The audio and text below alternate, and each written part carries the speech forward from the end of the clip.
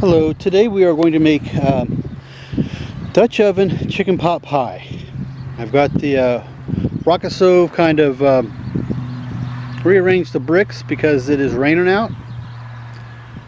Today we're going to be using our 12-inch Cabela's, 14-inch Cabela cast iron. First thing we're going to do is we're going to take our briquettes and we're going to put them on the bottom.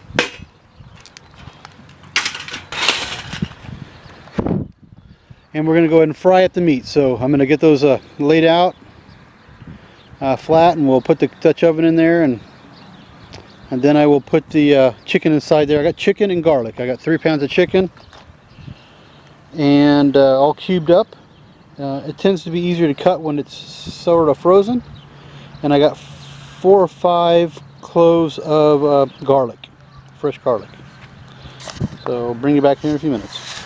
Okay, so right now we got the chicken in.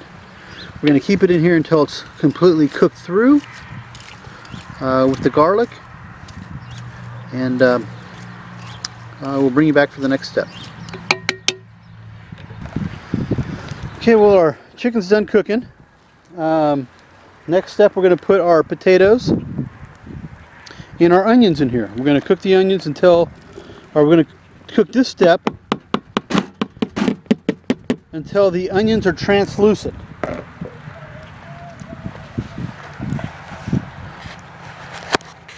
Okay, we're at the next step here. We've got the potatoes and the onions ready to go. We're going to go ahead and move the briquettes around so we have, well, these are kind of shot, so I've got some more going here. We're going to have, what, 12 on the bottom? 12 on the bottom, and we'll have like 24 on top. And we'll show you back here in a second. Okay, put celery in. I guess the rest of the onions. There's like 3 stalks of celery. We're going to have Worcestershire sauce, and that's going to be 1 tablespoon of Worcestershire sauce. I'm trying to hurry up. The wife is extremely cold out here. And the battery's dying on the camera. There's one of those. Then we have, we're going to go, okay, sorry about that, the battery died. So, let's see where I left you. We have 10 ounces evaporated milk, 2 cans of cream of chicken. We pepper it to taste. I had the Worcestershire sauce in there, which was about 1 tablespoon. I put about 2 teaspoons of poultry seasoning. And now that it's starting to bubble, we're going to go ahead and put croissants on top. Just going to lay them out on top. And let me do that, and I'll show you what it looks like. I guess it's not croissants, crescent rolls. Hold on a second, I'll be back.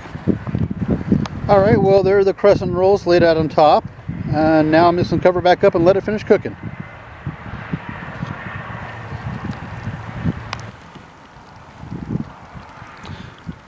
So we go ahead and we cook it until the potatoes are cooked. Once the potatoes are cooked, it's basically done. And we're at that point, so I'm going to grab it and take it inside and dish it up. And there we go. Homemade chicken pot pie in the Dutch oven with a crescent roll on the side. Thanks for watching.